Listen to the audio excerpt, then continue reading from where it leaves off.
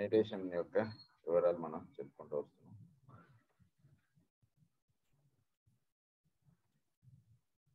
దాని యొక్క further continuation ఇప్పుడు మనం చెప్పుకుందాం.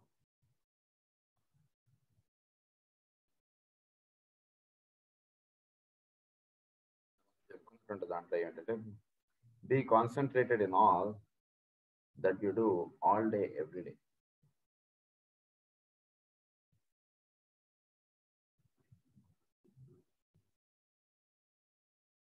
So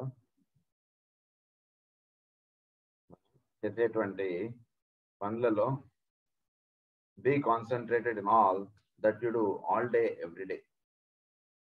ఇదొకటి మనం అంటే మనం నిత్య జీవితంలో మనం ఆచరించేటువంటి పనులలో ఆ పని మీదే మనం ఫోకస్ చేసి ఆ పని చేయడానికి ప్రయత్నం చేద్దాం. ఇలా ప్రతి పని మనం ఏదైతే మనం రోజు చేస్తుంటామో ఆ పని చేస్తున్నప్పుడు దాని మీదే కేవలం దృష్టి కలిగి మనం ఉంటూ ఉండడం చేత ఏమవుతుందంటే మన మనస్సు ఇవన్నీ కూడా ఆ పనికి టోటల్గా ట్యూన్ అప్ అయి ఉండడం అనేటువంటిది జరుగుతుంది. సో ఇది మనకి ధ్యానానికి చాలా చక్కటి స్టెప్ లాంటిది. ఇది ఈ రకంగా చేస్తుండడం చేత మనం ధ్యానానికి చక్కగా మనం అనుకూలమైనటువంటి వాతావరణం ఏర్పరచుకోవడం అవుతాం. The object therefore of all our endeavor is to train the mind so as to make it our servant and not our master. దీనివల్ల ఏమవుతున్నాడు ఏం జరుగుతుందంటే ఇది మన మనస్సు మన ఇంద్రియములు ఇవన్నీ మనకి ఒక సర్వెంట్గా ఉంటాయి కానీ అవి మనకి మాస్టర్గా ఉండడం అనేటువంటి తగ్గిపోతుంది. And to cultivate the power of concentration preparatory to true meditation work. The earnest student therefore will carry this close attention into the affairs of everyday life and will thereby learn to regulate his mind as an apparatus for his thoughts. So ఇవి చక్కగా మనలో వస్తున్నటువంటి ఆలోచనకి వాటికి ఇది ఒక చక్కని apparatusగా ఇది తయారవడానికి జరుగుతుంది. అంటే మనలో ఒకటి ఆలోచించాలి అంటే చక్కగా దాని గురించి వివరంగా చక్కగా ఆలోచించి ఇవ్వగలుగుతాం. ఏంటోనండి ఎంతసేపు చదువుతున్నా కాన్సన్ట్రేషన్ ఉండట్లేదండి, ఇలాంటివి జరగవు. కనుక మనం ఎప్పుడు కూడా మనం చేస్తున్నటువంటి పని మీదనే మన దృష్టి ఉంటూ ఉండడం అనేటువంటి చేయాలి. దాన్ని లివింగ్ ఇన్ ది ప్రజెంట్ అని చెప్తారు. వర్తమానమునందు మనం ఉంటూ ఉండటం అనేటువంటిది అభ్యాసం మనం బాగా చేసుకుంటూ ఉండాలి. అంటే ఇక్కడ ఈ పని చేస్తున్నప్పుడు వేరే దాని మీద మనకి దృష్టి వెళ్ళిపోవడం అనేటువంటిది భావ్యం కాదు. కాబట్టి మనకు పని మీద ఈ పని మనం ఇదేదో ఇది చేస్తున్నాం, దీని మీద మన దృష్టి అంతే. అయితే తెలియకుండా ఇది జారుతుంటుంది. దానికి మనం ఒక పని చేస్తున్నా సరే మన మనస్సు ఎటో విడిపోతుంటుంది. దానికి జాగ్రత్తగా ఇదేదో చేస్తున్నాం కదా, ఇప్పుడు ఉప్పు వేయాలా కారం వేయాలా, లేదా ఇప్పుడు పూజ చేస్తుంటే ఇప్పుడు పువ్వు పెడుతున్నాం, చక్కగా స్వామివారి దగ్గర పువ్వు పెడుతున్నాం, ఇది స్వామివారి పాదాల దగ్గర పెడదామా, స్వామివారి చేతుల మీద పెడదామా, ఎక్కడ పెడదాం, ఈ పువ్వు ఎక్కడ పెడితే బాగుంటుంది. సో ఇలా మనం చేస్తున్నటువంటి పని మీద మనం దృష్టి పెడుతూ ఉంటే చక్కగా మనస్సు నెమ్మదిగా ఆ పని మీద ఫోకస్ అవ్వడం అనేటువంటిది అలవాటు అవుతుంది. కనుక ఆ రకంగా మీరు అలవాటు చేయండి అంటున్నారు. Let me emphasize here the necessity of constantly concentrated attitude to life. The secret of success can be expressed in these simple words. Pay attention in talking to people, in reading book, in writing a letter. Let us steadily focus our thought on what we are doing and so gradually develop the capacity to concentrate. మనం ఏ పని చేస్తున్నాం దాని మీద, ఏదో phone మాట్లాడుతుంటే వాళ్ళతో మాట్లాడుతున్న దాని మీద మన దృష్టి ఉండాలి. ఆ పని వరకే మనకు దృష్టి ఉండాలి. ఇంకా వేరే అంటే ఇదివరకు వీడు ఇట్లా మాట్లాడాడు, అప్పుడు మన ఇంటికి రమ్మంటే రాలేదు, ఇప్పుడు ఇవన్నీ మన బొరలో తిరిగిపోకూడదు. వాడు ఏదో ఒక విషయం చెప్తున్నాడు, ఆ విషయానికి మాత్రమే మనం నిలబడి మనం దానికే మనం మాట్లాడాలి. అలా మనం చేస్తున్నటువంటి వర్క్స్కి మనం ఇదవ్వాలి. To this cultivated attitude, there must be added definite concentration exercises carried forward every day with perseverance. Every day with perseverance మనం చేస్తుండాలి. అంటే అదే దాన్నే మనకి యోగ సూత్రాలు ఏమని చెప్పారంటే అభ్యాస వైరాగ్యాభ్యాం వా తన్నిరోధ అని చెప్పారు. సో అభ్యాసం అనేటువంటిది ప్రతిరోజు మనం చేస్తుండాలి, వైరాగ్య భావం కలిగి ఉండాలి. సో ఇవి మనకి అనుదినము మనం ఆచరిస్తూ ఉండాలని చెప్తున్నాం. This involves the fixing of the mind upon a particular object or a chosen topic for thought. To this succeeds a process of steadily and quietly learning to abstract the consciousness from the outer world and extraordinary condition and focus it at will on any subject. దీనివల్ల ఏం జరుగుతుందంటే at will on any subject. అదంతా అది అటు ఇటు పరిగెట్టిపోవడం, వెళ్ళిపోతూ ఉండడం అనేటువంటిదిగా కాకుండా మనం ఏదైతే మనం ఆలోచించుతుంటామో దాని మీదే మన దృష్టి ఉంటుంది. ఏ పని చేస్తున్నా దాని మీదే మన దృష్టి అలా ఫోకస్ అవ్వాలని అంతే చాలు. మన లైఫ్లో మనం చక్కగా మనం హాయిగా ఆనందంగా జీవించవచ్చు. కనుక మనం చేస్తున్నటువంటి పని మీదే మనం ఫోకస్ అవుతుండాలి. అది మాత్రం మనం జాగ్రత్త చేసుకుంటున్నాం. దీనికి ప్రధానంగా మనకి 5 కాంపోనెంట్స్ అన్నటువంటి చెప్తున్నారు. దీని ఏమన్నారంటే అన్రెమిటింగ్ work of daily concentration gradually overcome the difficulty of control and brings about results which might be enumerated. దీనివల్ల ఏంటంటే ఇది ప్రతిరోజు అభ్యాసం, ప్రతిరోజు ప్రతి క్షణము మనం చేస్తూ ఉండాలి. ఈ అభ్యాసం అనేటువంటిది ఒక పూట చేసి ఆపేస్తాం, లేదా ఏదో పొద్దున కాసేపు ఎక్సర్సైజ్ చేస్తున్నాం సాయంత్రం, ఇలా కుదరదండి. ఏ రోజు మీరు ఏ పొద్దున నుంచి రాత్రి దాకా మీరు చేస్తున్నటువంటి పని మీద మీ మైండ్ ఫోకస్ అయ్యేటట్టు చూడండి అంతే. అందుగురించి యోగా అన్నారు మాస్టర్ గారు, it's a 24 process, 24 hours process అని చెప్పారు. కానీ ఏదో it is not part time, it is full time. కాసేపు చేస్తే అది యోగం అయిపోదు. It is full time process. ఎందుకంటే మనం ఒక ఆఫీస్ పని చేస్తున్నా, ఇంట్లో ఎవరితో మాట్లాడుతున్నా, ఫ్రెండ్స్ తోటి మాట్లాడుతున్నా, ఏ పని చేస్తున్నా సరే మైండ్ దాని మీద ఫోకస్ అవుతుందా లేదా చూసుకుంటాం. సో ఈ రకంగా చేసుకుంటూ రావడం అనేటువంటిది మనకి చెప్పారు. దీనికి మనకి 5 ఇది 5 కాంపోనెంట్స్ గా చెప్పారు. పంచము అన్న దీన్నే ఇవి ఏమిటంటే the reorganisation of the mind. Number 2 is the polarizing of the man in his mental instead of his emotional vehicle. Number 3 is the withdrawal of man's attention from the sense perceptions and his learning to control, to center himself in the brain. Most people, like the animals, use the solar plexus. Number 4 is the development of a faculty of instantaneous concentration as a preliminary to meditation. Number 5 is the capacity to focus the attention unswervingly upon any chosen and seed thought. So దీనికి 5 steps చెప్పారు మనకి. ఒకటి, the reorganisation of the mind. మన mind అంటే మన మనస్సు చక్కగా reorganise అవ్వాలి. అంటే రీఆర్గనైజ్ అంటే అది చక్కగా దాని స్వస్థలమునందు అది ఉండగలుగుతూ ఉండాలి. మన మనస్సు ఎంతసేపు మనకి ఎలా తెలుస్తుందంటే ఏదో ఒక ఆలోచనలుగా మనం తెలుసుకోవడం అనేటువంటిదిగా ఉంటున్నాం, కానీ మనస్సుగా తెలియబడటం అనేది జరగట్లేదు. అందురించి రీఆర్గనైజేషన్ ఆఫ్ ది మైండ్ ఎప్పుడవుతుందంటే మనం ఆ పని మీద ఫోకస్ చేస్తూ ఉంటాం. ఆ పని అయిపోగానే పని అయిపోయింది సార్ నెక్స్ట్ ఏంటండి అన్నట్టు.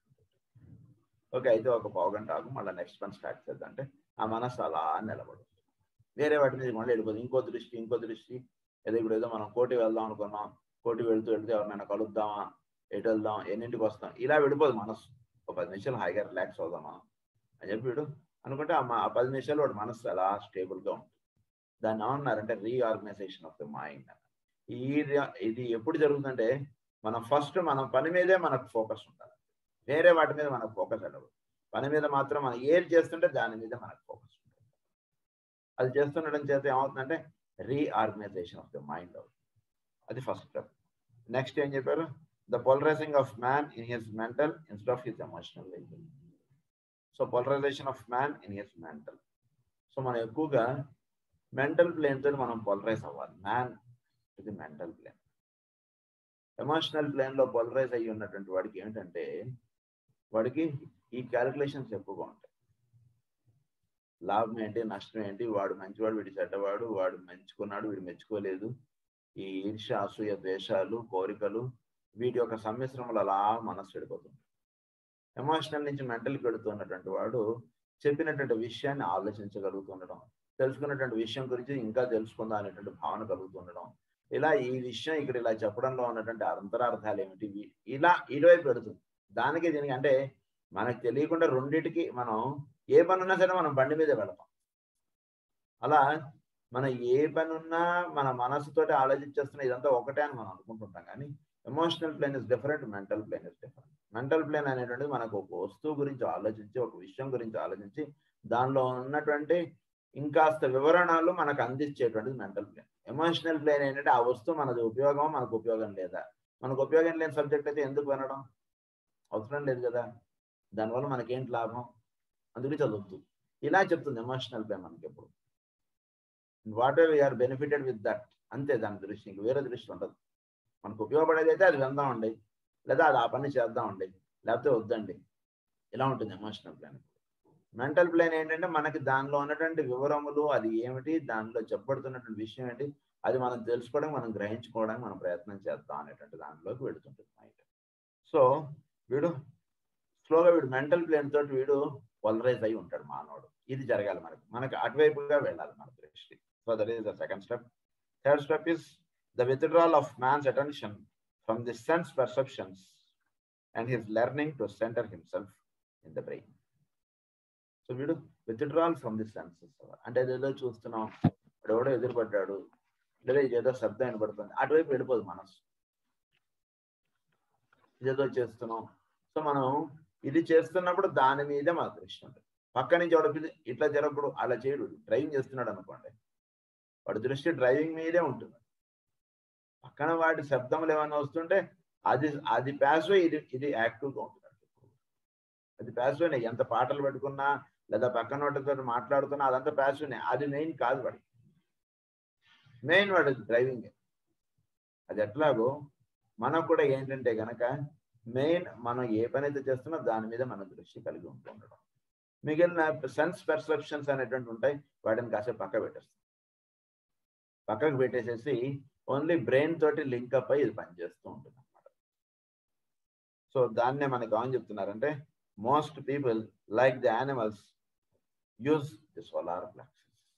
సో స్వాదిష్టాన చక్రం ఇది ఎక్కువగా వాడుకుంటుంటారు. అంటే లాభాలు, నష్టాలు, కోరికలు ఇవన్నీ వీడు ఎక్కువగా, అంటే అవి బేస్గా వీడు ఎక్కువ పనిచేస్తుంటాడు. కానీ ఈ విషయాల్లోకి వచ్చేటికి అవి బేస్గా ఉండదు. ధ్యానం చెప్పారు, ఈ ధ్యానం మనకి బాగుంది, సో దీనిలో చెప్పబడినటువంటి విషయాలు ఏమిటి, ఇది ఎలా మనం చేస్తూ ఉండొచ్చు, ఇది చేస్తుండడం వలన మనం ఏమిటి, ఈ రోజు నుంచి మనం ధ్యానం మొదలు పెడతాం అని చెప్పి ధ్యానంలో కూర్చోవడం, ఇలాంటివన్నీ చేసుకుంటూ వెళ్ళేది మన మనస్సు, మైండ్. ఇది మెంటల్ ప్లేన్. అది. So that is third point. Fourth point says the development of a faculty of instantaneous concentration as a preliminary to meditation. So మనం ఫస్ట్ కాన్సన్ట్రేషన్ అనేటువంటిది మనకి చక్కగా నిలబడేటట్టుగా మనం చేసుకోవాలి. అంటే single point focus. Next is meditation. అందు గురించి మనం కూడా ఏం చెప్పారంటే యమము, నియమము, వీటిల్లో మనకి జనరల్ రూల్స్ అండ్ రెగ్యులేషన్స్ అనేటువంటి అన్నీ కూడా అయిపోతాయి. వీడి లైఫ్ స్టైల్ ఎలా ఉండాలి, వీడు ఎలా జీవించాలి, ఇవన్నీ అయిపోతాయి. ఆసనం వచ్చరికి స్థిర సుఖం ఆత్మ. మనసు అలా స్థిరంగా సుఖంగా ఒక ఆసనంలో అలా ఉంటుంది. తర్వాత ప్రాణాయామము, ప్రత్యాహారము, ధారణ, ధ్యానం అనేటువంటిది అక్కడ ఉంది. సో వీడు ఆసనంకి సంబంధించినటువంటిది కాన్సన్ట్రేషన్ స్టెప్. అందుకని వీడు కాన్సన్ట్రేషన్ అనేటువంటిది ఆసనానికి సంబంధించిన ఆ స్టెప్లన్నీ వీడికి సింగిల్ పాయింట్ ఫోకస్ అనేటువంటిది వచ్చారు.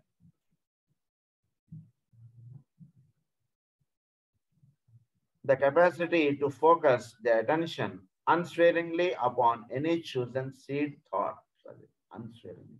సో అప్పుడు ఎప్పుడైతే వీడికి స్థిర సుఖం ఆసనం అనేటువంటిది వచ్చేసిందో, ప్రాణాయామం అనేటువంటిది చేసుకుంటున్నాడు. అంటే ప్రాణాయామం నందు వీడు ఎప్పుడైతే నిలబడుతూ ఉండగలుగుతున్నాడో అప్పుడు వీడు ధారణ, ధ్యాన, సమాధి, ప్రత్యాహారము, ధారణ, ధ్యాన, సమాధి వీటిల్లో వీడు అడుగు పెడతాడు. అప్పుడు ఏమవుతుందంటే ప్రత్యాహారము, ధారణము వాటికి వచ్చేటికి ప్రత్యాహారంలో వెళ్ళడానికి వీడికి ఏదో పని చెప్తాడు. ప్రాణాయామంలో నిలబడినటువంటి మనస్సు అలా సమాన స్టేట్లో ఉంటుంది. సమాన స్టేట్లో ఉన్నటువంటి మనస్సుని అప్పుడు వీడు ఇగో పలానా విషయం గురించి ఆలోచించు అంటే అది చక్కగా ఆలోచించగలరు. మనకి తెలుసా చోట్లో ఉన్నటువంటి దాంట్లో వీడు లింకప్ వస్తున్నారు కనుక వీడికి అది బ్రెయిన్ తోటి జరిగేటువంటిది కాదు, ఇది ఆలోచించడానికి మైండ్ తోటి జరిగేటువంటిది. అంటే ఈ యొక్క మెంటల్ బ్రెయిన్లోకి వీడు మనస్సు, బుద్ధిలోకి వీడు వెళ్ళిపోతాడు. వాటిలో గడిపోయినటువంటి దాంతో వీడు చక్కగా ఆ విషయం గురించి ఏమిటి, కృష్ణుడు ఏమిటి, రాముడు ఏమిటి, ఆయన జీవితంలో ఆచరించినటువంటి ఘట్టములు ఏమిటి అలా ఆలోచించుకుంటూ ఉంటాడు. లేదా ఏదైనా ఒక విషయం చెప్తే దాని గురించి పరిపూర్ణంగా ఆలోచించేసి వాడు ఆ పని ధ్యానం అయిపోగానే వాడు 1 2 3 4 స్టెప్స్ వేసేస్తాడు. మీరు గుడి కట్టాలంటే ఇవ్వండి, ఇలా మీరు ఫాలో అయితే మీరు గుడి కట్టేస్తారని రాసిస్తారు. అదే మనం ఒక నెల రోజుల నుంచి మనం కంటాలు పడుతుంటాం, ఏంటి గుడి కట్టాలంటే ఎలా చేయాలి ఏంటి అని ఓ బుర్ర బద్దలైపోతుంటాం. అది వీడు ఒక్కరోజు ధ్యానంలో కూర్చోగానే ఏమంటే గుడి కట్టాలి ఏంటి అంటుండదు. కూర్చుంటాడు ధ్యానంలో, ఓ పావుగంట ధ్యానం చేసుకుని కూర్చుంటాడు. వాడికి చక్కగా స్టెప్స్ అన్ని వాడికి వచ్చేస్తాయి. అవన్నీ వాడు రాసిచ్చేస్తాడు. ఇదిగోండి ఇలా చేసుకొని మీరు చక్కటి గుడి కడతారని చెప్పి అదే అన్నమాట జరిగేది. సో ఈ రకంగా వీడికి ఈ ఫాలో అవ్వాలి మన ఇది. సో నెక్స్ట్ పాయింట్ ఇస్ అదే next lesson is the stage of meditation. So stage of meditation ante, the Patanjali defines concentration as the holding of the perceiving consciousness in a certain region, and meditation as the prolonged holding of the perceiving consciousness in a certain region. So concentration ki దీనికి ఏంటంటే concentration అంటే ఒక స్థితిలో అలా నిలబడి ఉండడం. అది దీర్ఘకాలంగా ఉందనుకోండి దాన్ని ధ్యానము అన్నారు. ఇది తపస్సు చేశాడండి దాని గురించి అంటే ఒకరోజు చేస్తే దాన్ని తపస్సు అనుకో. వాడు ఒక నెల 2 నెలలో 1 సంవత్సరమో 10 సంవత్సరాలు వాడు ఆ పని మీద ఫోకస్ అయ్యి జీవించాడండి వాడు. అప్పుడు దాన్ని ఏమన్నారు? తపస్సు చేశాడండి వాడు. నిజంగా సాధించేంత వరకు వాడు తపస్సు చేశాడు. సో అది అన్నమాట ధ్యానము అంటే. అది కాన్సన్ట్రేషన్ అంటే దాని మీద దృష్టి ఏర్పడుట అంటుంది. అది దీర్ఘకాలంగా ఏర్పడితే దాన్ని ధ్యానము అంటారు. This implies only a difference in the time factor, achievement of control. There should, through the practice of concentration, sufficient control should be achieved so that the student is not bothered by the necessity of repeatedly recollecting his thought. Therefore, an act of prolonged concentration gives opportunity for the mind to set upon whatever object lies within the ring pass knot of the region chosen. The choosing of a word or a phrase as the subject of meditation establishing this ring pass knot, and if the meditation is well conducted, the mind never leaves its consideration of the object so chosen. The mind remains focused and it's continuously active during the entire meditation period. So, ఇది within the ring pass knot. వీడు select చేసుకున్నటువంటి topic ఎప్పుడు కూడా వీడి ఆ mind యొక్క పరిధికి సంబంధించినటువంటిదిగా ఉంటుంది. మైండ్ యొక్క పరిధికి సంబంధించినటువంటిదిగా అంటే వీడు చోట్లో ఉన్నటువంటి దీనికి వీడు అది పాయింట్ సర్కిల్. అలా వీడు ఆలోచించేటువంటి విషయము with in the ring pass not ఉండాలి. అంటే వీడికి ఏదైతే వీడికి ఇష్టమో, ఏదైతే వీడి మనసును ఎక్కువగా ఆకట్టుతుంటుందో దాన్ని వీడు సెలెక్ట్ చేసుకోవాలి. ఉదాహరణకి నాకు రాముడు అంటే ఎక్కువ ఇష్టం అనుకోండి, నేను రాముడి ధ్యానం చేయాలి. ఉదాహరణకి ఇంకొకరికి కృష్ణుడు అంటే ఎక్కువ ఇష్టం అనుకోండి, వాడిని నేను రాముడి ధ్యానం చేయి, రాముడే దైవం అంటుడు వాడికి చెప్పకూడదు, వాడిని కృష్ణుడి ధ్యానం చేయమన్నారు. అదే ఇంకొకరికి ఇంకొకటి ఎవడికి ఏది ఎక్కువ వాడికి ఆ లింకప్ వాడికి ఎక్కువ కుదురుతుందో, ఎక్కువ వాడికి ఇది ఫీల్ అవుతాడో ఆ మూర్తిని వీడికి ధ్యానం చేయాలి, ఆ సింబల్ని వీడికి ధ్యానం చేయాలి. అది వీడికి ధ్యానమునకు ఇవ్వబడినటువంటి సంకేతం. అంటే అందరికీ ఒకటని కాదు, అందుగురించి with in the ring pass not అని మనకు చెప్తున్నారు. సో ఆ రకంగా మనం చేస్తూ వెళుతూ ఉంటే మనకు అవుతుందండి డ్యూరింగ్ ఎంటైర్ మెడిటేషన్ పీరియడ్. అప్పుడు ఎప్పుడు కూడా మనసు యాక్టివ్గా ఉంటుంది. నా మనసు దేనికి లింక్ అయిపోతుందో అది మీరు చూసుకోండి. ప్రతివాడి మనసు ఒకదానికి లింక్ అయిపోతుంది. మాస్టర్ గారు అదే చెప్తారు, ఒకటి కృష్ణుడు, ఒకటి రాముడు, ఒకటికి ఉదయిస్తున్నటువంటి సూర్యుడిని బొమ్మ చూస్తుంటే అది అలా వాడి మనసు అలా లెక్కపడి వాడికి అది ధ్యానం. సో ఇంకొకటికి ఇంకొకటి ఉండొచ్చు. దేనికి మన మనసు లింక్ అయిపోతుందో దాన్ని మనం బేస్ చేసుకుని మనం ఉండాలి. కానీ అందరికీ ఒకటే పాయింట్ ఆఫ్ కాన్సన్ట్రేషన్ అంటుంది ఎప్పుడు కాదు. కనుక అలా మెడిటేషన్ అంటుండేది అలా చేయండి. అప్పుడు ఎప్పుడు కూడా మనసు యాక్టివ్గా ఉంటుంది. మనకి ఇష్టమైనటువంటి పని చేస్తున్నప్పుడు మనసు ఇంకాస్త వివరాలు తెలుసుకున్నా, ఇంకాసేపు ధ్యానం చేద్దాం, ఇంకాసేపు పూజ చేద్దాం అన్నట్టుగా ఉంటుంది మనసు. Moreover, the mind is not allowed to do as it pleases with the object or seed thought. In concentration, there should be a consciousness in the meditator all the time that he is using his mind. In meditation, this consciousness of the mind being used is lost, but there can be no daydreaming and no following of chance ideas which emerge in relation to the object of thought. The seed thought has been chosen for a purpose, either for its effect or the meditator, or for its effect in service upon some other person, or in relation to some spiritual work, or in some phase of the search for wisdom. So, ఇది వీడు ఒక object అంటుండేది ఎంచుకుని దాన్ని వీడు ధ్యానమునకు వీడు ఎంచుకుంటాడు. రాముడు బొమ్మ అది ఎంచుకుంటాడు. చక్కగా రాముడు ఇలా విల్లు ఎత్తిపెట్టినట్టు, లేదా కళ్యాణ రాముడు, లేదా రాముడు హనుమంతుడిని కౌగులించుకున్నటువంటి బొమ్మ, ఏదో వీడికి ఒక మనసుకి చాలా ఆకట్టుకుంటాడు. అది ఆ బొమ్మ వీడు పెట్టుకుంటాడు. సో ఆ బొమ్మ వీడికి పెట్టుకోవడంలో ఏం జరుగుతుందంటే వీడికి ఆ కాన్సన్ట్రేషన్ నిలబడుతుంది వాడికి ఆ బొమ్మ మీద. దాని ఏమన్నారు, in concentration there should be a consciousness in the meditator all the time that he is using his mind. అంతసేపు అది అలా నిలబడుతుంది. కానీ ధ్యానం అని ఎప్పుడైతే అన్నారో మీరు ధ్యానంలోకి వెళ్ళేటప్పటికి ఏమవుతుందంటే మీకు రాముడి బొమ్మతోటి మీకు స్టార్ట్ అవుతుంది, కానీ రాముడి బొమ్మలో మీరు ఉండరు ఇంకా తర్వాత. మొదట ధ్యానంలో కూర్చున్నట్టుకి చక్కగా రాముడు, ఆయన కళ్యాణం చేయించుకున్నటువంటి రాముడు, ఆ రాముడు సీత కళ్యాణం జరుగుతున్నటువంటి ఆ బొమ్మ మీకు బాగా మనసుకి ఆకట్టుకుని అది పెట్టుకుని మీరు కళ్ళు మూసుకున్నారు. చక్కగా అది అలా మిమ్మల్ని ధ్యానం కాన్సన్ట్రేషన్లోకి అది ఫస్ట్ వెళుతుంది. కానీ ధ్యానంలోకి వెళ్ళేటికి బొమ్మ అనేటువంటిది మన మనసులో ఉంటుంది. దాని నుంచి అలా ఒక అంటే ఆలోచనలు ఇవన్నీ కూడా దీని నుంచి ప్రారంభమై మనం రాముడు కళ్యాణ రాముడు అని అనుకున్నాం. దాంతో ఆ బొమ్మ అలా చూస్తుండేటికి మనసు ఆ కాసేపు దాన్ని చూస్తున్నాననేటువంటి దృష్టి కూడా దానిలో జారిపోతుంది. మనసు అలా స్టేబుల్గా ఉంటుంది. రాముడిని అంటే మనకి మనసు స్టేబుల్గా నిలబడడానికి ముందు రాముడి బొమ్మ అనేటువంటిది మనకి ఇష్టం కాబట్టి దాన్ని ఇచ్చారు బొమ్మ. కానీ బొమ్మ అనేటువంటిది పర్మనెంట్ కాదు. బొమ్మ ద్వారా మనం ఈ ధ్యాన స్థితిలోకి మనం వెళ్ళగలుగుతాం. అది అందు గురించి మనకి రాముడి బొమ్మ మనకు కావాలి, లేదా రాముడి యొక్క విగ్రహం కావాలి, రాముడి యొక్క పటం కావాలి, అంతే. ఇక్కడ అంతకు మించి ఇక్కడ వేరే ఇది కాదు. సో దాన్నే మనకి మాస్టర్ గారు ఏమంటారంటే కనుక ఏ దైవం అయినా సరే మనని ఆ స్థితికి తీసుకెళ్లేదే కానీ ఇది పర్మనెంట్ కాదు అని చెప్తారు. సో మనం ఇంట్లో మనం రాముడిని అర్చించుతున్నా, కృష్ణుని అర్చించుతున్నా, మనం పెట్టుకున్నటువంటి విగ్రహములు కానీ పటాలు కానీ ఇది మన ఆ స్థితికి తీసుకెళ్లాల్సినటువంటివి, కానీ ఇవి పర్మనెంట్ కాదు. ఇది మాత్రమే కాదు మనకు కావాల్సింది. దీని నుంచి మనం ఈ ధ్యానం చేస్తుంటే దానిలో మనం లింకప్ అయిపోతాం. అది మనకు జరుగుతుంది జరిగేటువంటి విషయం. కనుక ఆ రకంగా మనం ఈ ధ్యానం అనేటువంటిది మనం చేస్తుండడం అనేటువంటి మనం చక్కగా అభ్యాసం చేసుకోవాలి. చేస్తుండేటికి మెడిటేషన్లోకి వెళ్ళేటికి ఈ thought emerge in relation to the object of thought. The seed thought has been chosen for a purpose, either for its effect on the meditator. దాని యొక్క ఎఫెక్ట్ మన మీద, అంటే రాముడు అనుకున్నాడు, రాముడి యొక్క గుణాలు, రాముడు ఎంత ఇది ఉదార స్వభావుడు, ఇవన్నీ మనకు గుర్తుండడానికి అది మనకి అంటే మెడిటేషన్ నిలబడడానికి, కాన్సన్ట్రేషన్ నిలబడడానికి అది it's chosen for some purpose. అది or to some spiritual, in relation to some spiritual work, or in some phase of search for wisdom. If the process is successful, there is evoked little or no reaction in the meditator, either of pleasure or absence of pleasure.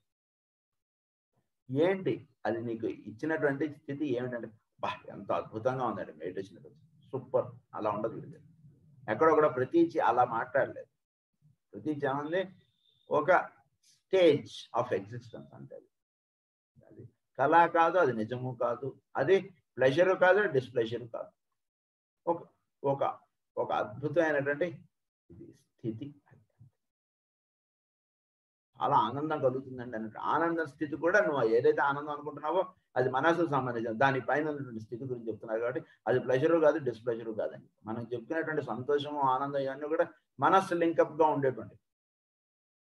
కానీ ఇక్కడ meditation అంటే చేసేటికి ఏంటంటే ఈ మనస్సు కన్నా పైన స్థితిలోకి వెళతాం కాబట్టి ఇది ఆనందం అని అనడం కూడా కరెక్ట్ కాదని. Are absence of pleasure. Emotional reactions are transcended and the mind is therefore left free to act in its own right. So అందు గురించి ఈ స్థితిలోకి వెళ్ళినటువంటి వాడికి emotional reactions are transcended and the mind is therefore set free. Emotional reactions ఏమి ఉండదు దీనిలోకి వెళ్ళి. ఇంతసేపు ధ్యానం చేసాం, దీనివల్ల ఏంటి మనం స్వర్గంలోకి వెళ్ళొచ్చామంటారా? బయటపై మనం బాగా నిద్రపోతున్నామా అంటే నిద్రపోవట్లేదని అర్థం. నిద్రపోతున్నామా అండి అని మనం అడిగాం అనుకోండి పక్కవాడిని, మనం నిద్రపోవట్లేదని అర్థం. అట్లా కనుక ఎమోషనల్ రియాక్షన్స్ ఇవన్నీ కూడా వీడు దాటిన వాడు అవుతాడు.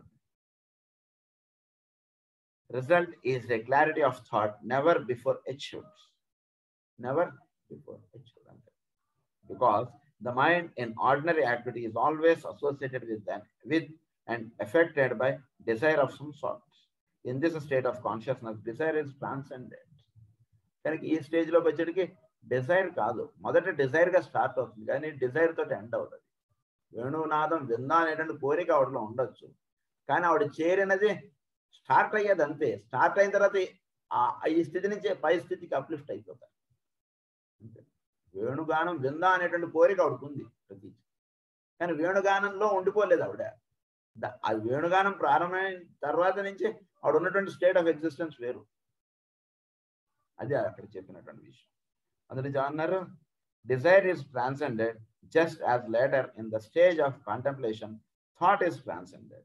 నెక్స్ట్ స్టేజ్ వచ్చేసరికి థాట్ కూడా వీడు ట్రాన్సెండ్ అవుతారు. అది చెప్తారు మనం కాంటెంప్లేషన్ నెక్స్ట్ స్టేజ్ వచ్చేసరికి. అంటే ఫస్ట్ డిజైర్ అనేటువంటి దాటాడు, నెక్స్ట్ కాంటెంప్లేషన్ థాట్ కూడా ట్రాన్సెండ్ అవుతాడు. అంటే ఏమంటే వీడు మనసు కూడా పూర్తిగా కరిగిపోయే స్థితిలో వీడు. ఇంతసేపు నువ్వు దేవుడి గురించి ఆలోచించావా, లేదా మాస్టర్ శ్రీ గారి గురించి ఆలోచించావా అంటే ఏం లేదే. మాస్టర్ శ్రీ గారి గురించి ఆలోచిస్తుంటే ఆయన ఏమంటే ఆయన కుంభకోణంలో పుట్టారా, ఎక్కడ పుట్టారు, కుంభకోణంలో 1922 దాకా ఏం చేశారు, ఇవన్నీ తిరిగేది మైండ్లో. కానీ నువ్వు నమస్కారం మాస్టర్ శ్రీ అన్న తర్వాత మాస్టర్ శ్రీ గారి గురించి కూడా మనకు నిజంగా సరిగ్గా ధ్యానంలో ఉన్నటువంటి వాడికి అది కూడా నిలబడదు, అలా విడిపోతారు ఇంకంతే. ఇంతసేపు ఏంటంటే అబ్బా ప్రేయర్ గంట అయిందా అనుకుంటుంది, అది కూడా వాడికి తెలియదు. అంటే అంతసేపు కూడా వీడు మాస్టర్ శ్రీ గారి గురించి నిలబడింది ధ్యానం అంటే కాదు. మొదట మాస్టర్ శ్రీ నమస్కారం అని అనుకుని కూర్చున్నాడు అంతే. ఇది ప్రారంభం, దీని నుంచి ఫ్లైట్ టేక్ ఆఫ్ అయిపోయింది అట్లా. When the mind is stunned into inaction by inhibition or persistent repetitions, it cannot be transcended in contemplation nor used in meditation. To practice making the mind blank is not only foolish but actually dangerous. So mind ni transcend చేద్దాం అనుకోకండి, అది ఇబ్బంది. ఈ మనస్సుని దాటుదాం, మనస్సుని దీన్ని అలా అనుకోకండి. ఎందుకంటే అలా అనుకుంటే ఇబ్బందులు పాలవుతాం. ఎందుకంటే దాంతో మనకి ఇవ్వబడినటువంటి సాధన అంతా కూడా. సో దాన్ని మనకి పతంజలి గారు ఏమని చెప్తున్నారంటే meditation is the result of experience. So it is the result of experience. So ఒక ఎక్స్పీరియన్స్ అంటే ఒక అనుభవం పొందినటువంటి విషయం వేరు. పంచదార నోట్లో వేసుకున్నటువంటి వాడికి తెలిసినటువంటి విషయం వేరు, పంచదార గురించి అంతసేపు చదువుకున్న దాని గురించి తెలిసినటువంటి వాడు వేరు, అంతే తేడా. సో మెడిటేషన్ అనేటువంటిది it is related to the plane of experience. అది ఎక్స్పీరియన్స్ అవడమే మార్గం, కానీ దాని గురించి ఎంత చదువుకున్నా అది ఆ స్థితిలోకి తీసుకెళ్ళలేదు. మెడిటేషన్ చేయడమే దానికి మార్గం. పంచదార తీసి వాడి నోట్లో కొంచెం వేయడమే మార్గం, కానీ పంచదార గురించి అది తీయగా ఉంటుంది, తీయగా ఉండగా అనగా మనసుకి ఆనందమును కలిగించును, ఇలా ఏమైనా రాసుకుంటూ పోవాలంతే అలా. It is the instantaneous attainment of an attitude of mind as a consequence of long practice. It's a long practice. So దీనికి మనకి లాంగ్ ప్రాక్టీస్ లో మనం వాడేటువంటి 5 పరికరాలు చెప్తున్నాం. ఒకటి the material instrument, the brain. దీనికి మనం వాడేటువంటిది ది మెటీరియల్ ఇన్స్ట్రుమెంట్ గా ఫస్ట్ బ్రెయిన్. సో మన బ్రెయిన్ తోటి మనం ఫస్ట్ సాధన అటువంటిది. Next is the doer, the self, the organ, the mind, the impulse, the energy, destiny, కర్మ. సో ఈ 5 కూడా మన ధ్యానంలో కూర్చున్నట్టుగా 5 కూడా ఒకటిగా అవుతాయి. అంటే పంచేంద్రియములు మనస్సులో వెళ్ళడం అనేటువంటిది మనకు మామూలుగా.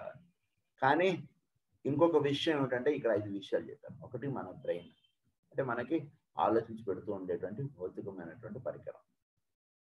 సో ఈ బ్రెయిన్ అనేటువంటిది ఒకటిగా అయిపోతుంది. ఎవరు ధ్యానం చేస్తున్నాడు? నేను ధ్యానం చేస్తున్నాను. నేను దేని చేత ధ్యానం చేస్తున్నట్టు మనస్సు చేత. అది నుంచి వీడు మనస్సు ఒకటైపోతుంది. మనస్సుతో ధ్యానం చేస్తున్నటువంటి వాడు ఏం చేస్తున్నాడంటే ఈ ధ్యానము ఇది ఏమిటి, దీంట్లో ఇవ్వబడినటువంటి ఇన్స్ట్రక్షన్స్ ఇవన్నీ బుర్రతో ఆలోచిస్తాడు. అప్పుడు మనస్సు వీడి యొక్క బుర్ర వీడు ఒకటైపోయారు. నెక్స్ట్ ఇది చేస్తున్నటువంటిది ఏమిటంటే ధ్యానం చేయుట, ఇది ఒక కర్మ, అది కూడా ఒకటైపోయింది. అంటే నేను ధ్యానం చేస్తున్నానటువంటి ఆలోచన కూడా వీడిలో జారిపోతుంది. దీనికి వీడు వాడుతున్నటువంటి ఎనర్జీ ఏదైతే ఉందో అది కూడా వీడితో ఒకటిగా అయిపోయింది. సో ఇవన్నీ ఒక్కటిగా అయిపోవడం అనేటువంటిది వీడి ధ్యానంలో కూర్చున్నట్టు ఇది జరుగుతుంది. కనుక ఏమన్నారంటే meditation is activity of a very intense kind, and it will be found that all these 5 factors are involved. The material instrument which we have to use in meditation is the physical brain. Many people think that there must be transcend the brain, reach some tremendous altitude and stay upon some pinnacle of thought until something transcendent happens, and they can then say they know God. What is really needed is that we should get control of the mind and of the brain process so that the brain becomes a sensitive receiver of the thoughts and desires of the soul, the higher self. నిజానికి బుర్రతో మీ mind తోటి కాదు కదండి చేసేది ధ్యానం, ఆత్మకు సంబంధించినది. ఇలా మనం మాట్లాడదు. ఫస్ట్ మన బ్రెయిన్ ఏవో ఆలోచించేస్తాం, దాన్ని ఫస్ట్ మనం జాగ్రత్తగా దాన్ని దాని మీద మనం దాన్ని ఫోకస్ అయ్యేటట్టుగా చేసుకోండి. నెమ్మదిగా మనస్సు అది ఒకటవుతాయి. మనస్సు అది ఒకటైనటువంటిది ఆత్మతోటి ఒకటిగా అవుతుంది. ఇలా ఇది స్టెప్ బై స్టెప్ జరిగేటువంటిది. కానీ ధ్యానం అనేటువంటిది ఆత్మకు సంబంధించినది. మీ బుర్రలో వస్తున్నటువంటి ఆలోచనలన్నీ తొక్కిపెట్టేసేయండి అనేటువంటిది అంటే చాలా ఇబ్బందులు పాలవుతాం. అందుగురించి ఫస్ట్ మన బ్రెయిన్లో వచ్చినటువంటి దాన్ని చక్కగా ఆన్సరింగ్ ఇచ్చుకుంటూ చక్కగా దానికి కావాల్సినటువంటి విధానంగా దానికి ఎక్స్ప్లెయిన్ చేస్తూ మీరు ధ్యానంలోకి తీసుకెళ్ళాలి బ్రెయిన్. అప్పుడు అది చక్కగా కూర్చుంటుంది. What is really needed is that we should get control of the mind and of the brain process so that the brain becomes a sensitive receiver. As he transmits them through the medium of the mind is regarded as in nature of a sixth sense and the brain as a receiving plate. So, the mind out, it is the sixth sense and the brain is the receiving plate. So, మన five senses దేనిలోకి వెళ్తున్నాయి? మనస్సులోకి వెళ్తున్నాయి. That is the sixth sense. And మనస్సు ఆలోచిస్తున్న యొక్క reflection మన brain మీద పడుతుంది. It is the receiving plate. We are already utilizing the five senses as the venues of perception and they telegraph constant information to the brain through their medium. Information as to five vast fields of knowledge or of five ranges of vibration is made available to man. It is intended that the mind should serve a similar purpose. This is summarized for us. So mind should serve a similar purpose.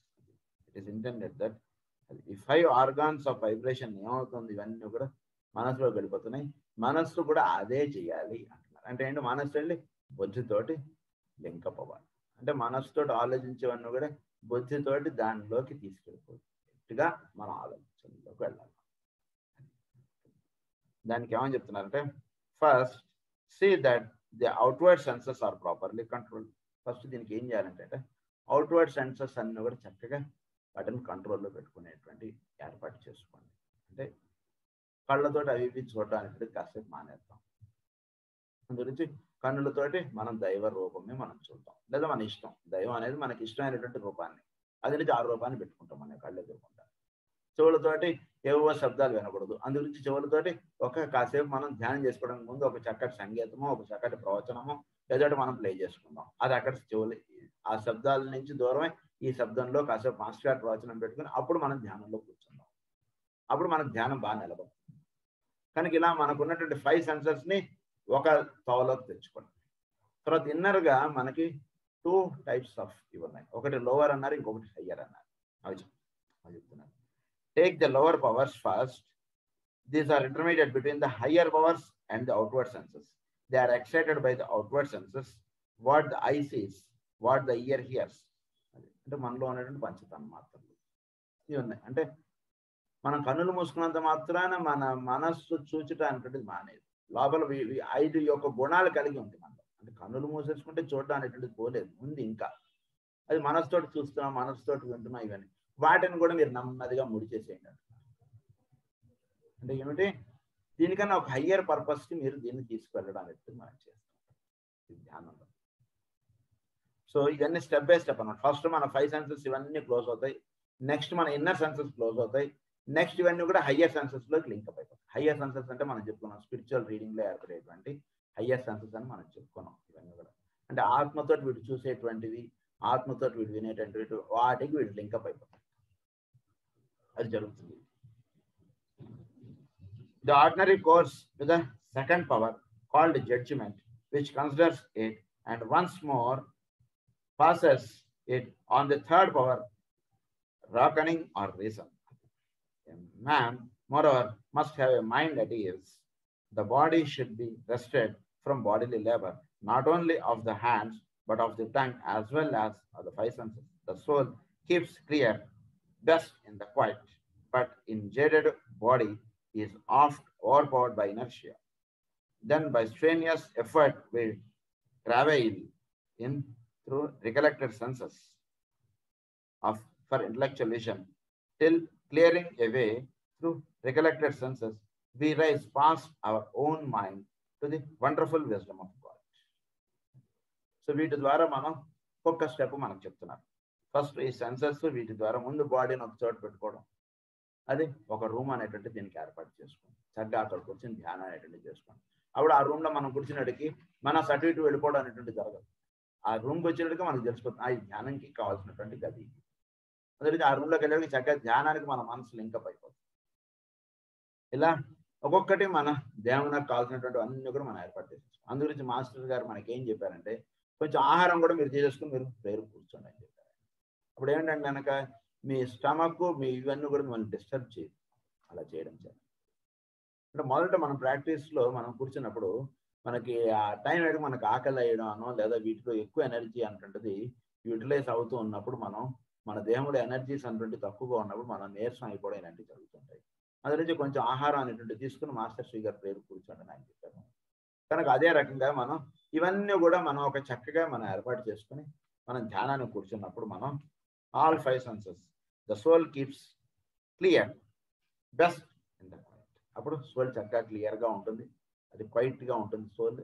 అప్పుడు దానిలో ఉన్నటువంటి higher senses అంటే open అయ్యి అది పనిచేయడం అంటే జరుగుతుంది. దాన్ని ఏమన్నారంటే man rising to the summit of his mind is exalted God. So the highest point of reaching of mind అనేది దానికి అప్పుడు వెళుతుంది స్లోగా. Through the agents of the mind as a directed instrument, the soul can manipulate the impulses or thought currents. These forces pour into the field of experience of the thinker, and he must learn to direct them consciously and to work with them so as to protect the desired results. So desired result ఏమిటి అంటే కనుక సమాధి state of ఎగ్జిస్టెన్స్లో మనకి ఏదైతే చెప్పారో అది మనకి desired result. అది మనం పొందేటప్పుడు ఇవన్నీ స్టెప్స్గా మనకి యాడ్ ఆన్ అవుతాయి అనమాట. ఇవన్నీ చక్కగా ఇవన్నీ చేసుకుంటూ వెళ్తుంటే experience of the thinker and he must learn to direct them consciously and to work with them.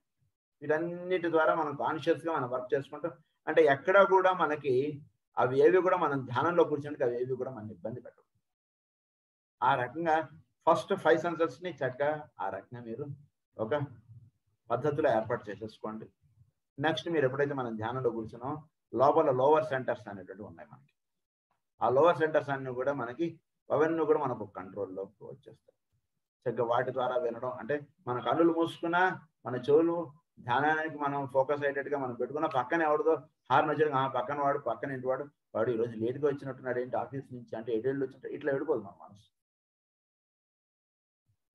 So ఇవన్నీ కూడా ధ్యానానికి ఉన్ముఖమే ఉన్నాయి కాబట్టి చక్కగా ఆ శబ్దాలు అనేవి వాటి మీద దృష్టి వెళ్ళదు. వాడికి వినిపించవచ్చు, అది వేరే విషయం. కానీ దాని మీద మనసు వెళ్ళిపోదు, అది జరుగుతుంది. కనుక ఈ రకంగా ఫస్ట్ 5 సెన్సెస్ మైండ్ ఒక స్థితిలోకి వచ్చేస్తాయి. నెక్స్ట్ వీటిలో ఉన్నటువంటి లోవర్ 5 సెంటర్స్ ఇవన్నీ కూడా చక్కగా ఒక స్థితిలోకి వచ్చేస్తాయి. తర్వాత హయ్యర్ వాటితో వీటి లింక్ అవ్వడం అనేటువంటి చక్కగా జరుగుతుంది. అప్పుడు ఈ ఏర్పాటులో చక్కగా వీడి ఒక క్వైట్గా సోల్ అనేటువంటి స్థితిలోకి వీడు ఏర్పాటు అవుతాడు. అప్పుడు వీడు నెమ్మది ఈ రకమైనటువంటి ధ్యానం చేసుకుంటూ ఉండడం చేత వీడు ద డిజైర్డ్ రిజల్ట్ అనేది వీడు పొందినవాడు అవుతాడు. The 5th factor reminds us that a certain stage of evolutionary development must be reached before true meditation becomes possible.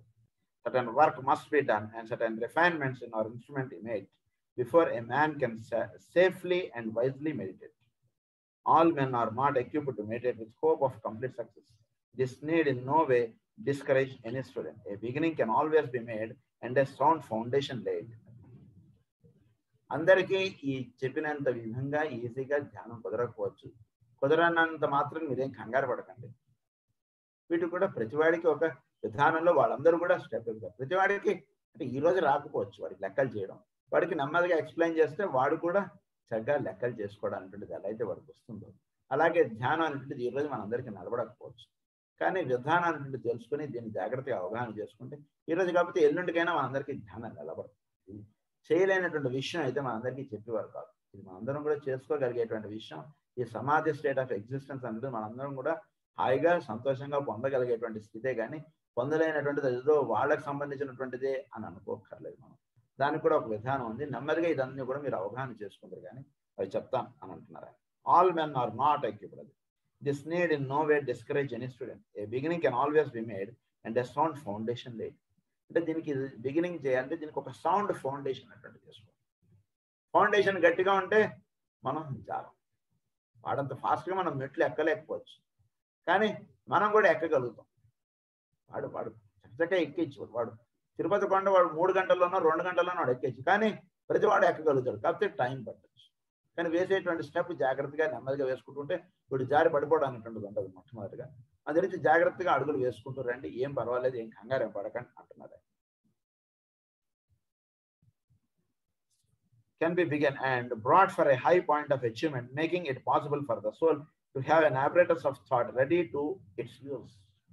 So దీనివల్ల ఏంటంటే కనుక మనకి ఇచ్చినటువంటి ఈ ఈ మిషనరీని దీన్ని చక్కగా వినియోగంలో మనం పెట్టుకోగలగాలి. అద్భుతంగా ఉంటుంది అప్పుడు ఈ మిషనరీ మనం అంటే ఇదంతా ఈ సమాధి స్టేట్ ఆఫ్ ఎగ్జిస్టెన్స్ దేనికి అంటే కనుక మనకున్నటువంటి మైండ్ అంటే మనస్సుని వీటిని చక్కగా వాడుకోవడానికి ఇదంతా, వేరే విషయానికి కాదు.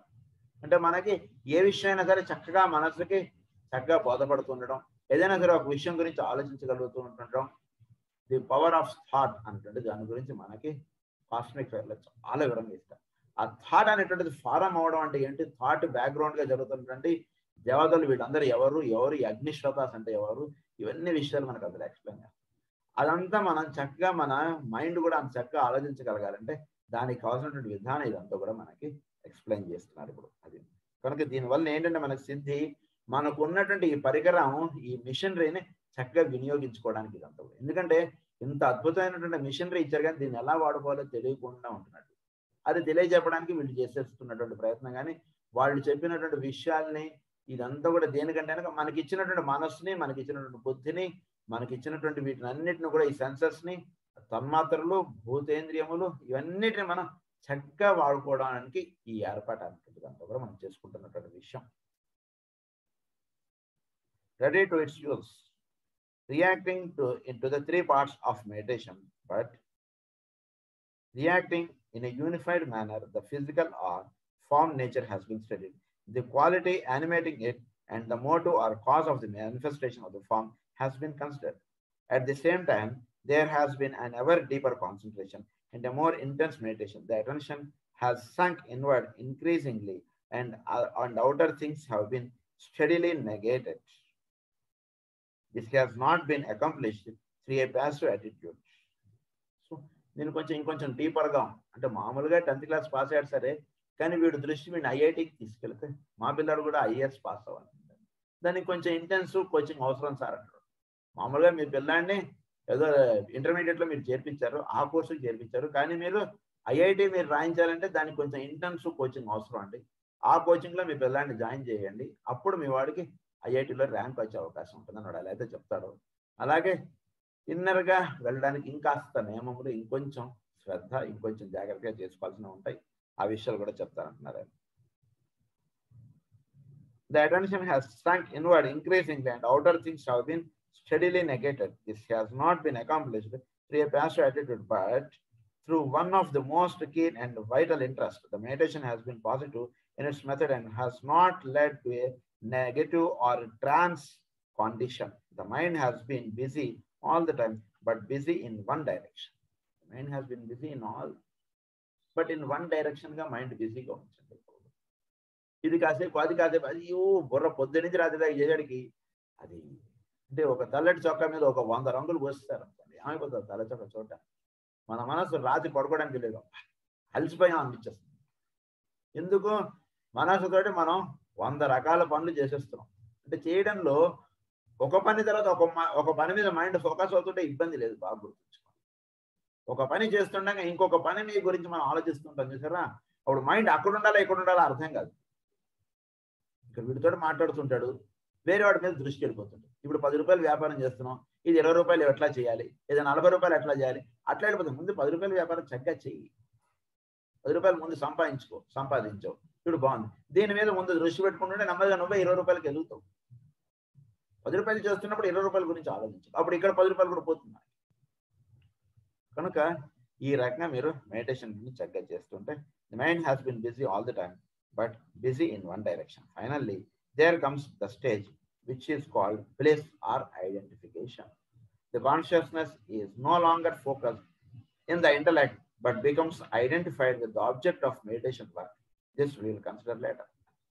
So ఇక్కడ ఆబ్జెక్ట్ ఆఫ్ మెడిటేషన్ లోకి మన కాన్సన్ట్రేషన్ అంటే ఇంటెలెక్చువాలిటీ నుంచి వీడు ఐడెంటిఫికేషన్ విత్ ద బ్లిస్ అంటే పరిపూర్ణమైనటువంటి ఆనంద స్థితి. నిజానికి ఆనందం అంటే తెలియకుండా వీడు ఏదో ఒక 10 రూపాయలు లాటరీ తగిలేటువంటి నాకు ఆనందం చాలా ఆనందం వేసిందండి. నిజానికి నిజమైనటువంటి ఆనందం తెలిస్తే అప్పుడు ఇది ఏమిటిరా నాయన అని మనకు తెలుస్తుంది. కనుక రియల్ బ్లెస్ అంటుంటది మనం అప్పుడు మనం నిజంగా ఎంజాయ్ చేయగలుగుతాం. దీని గురించి ఇంకొంచెం వివరాలు ఉన్నాయి, మనం నెక్స్ట్ క్లాస్లో మనం కంటిన్యూ చేసుకుందాం. स्वस्ति प्रजाभ्यः परिपालयन्तः न्यायेन मार्गेण महीं महीसाः गोब्राह्मणेभ्यः सुखमस्तु नित्यं लोकाः समस्ताः सुखिनो भवन्तु लोकाः समस्ताः सुखिनो भवन्तु लोकाः समस्ताः सुखिनो भवन्तु। ओम शांति।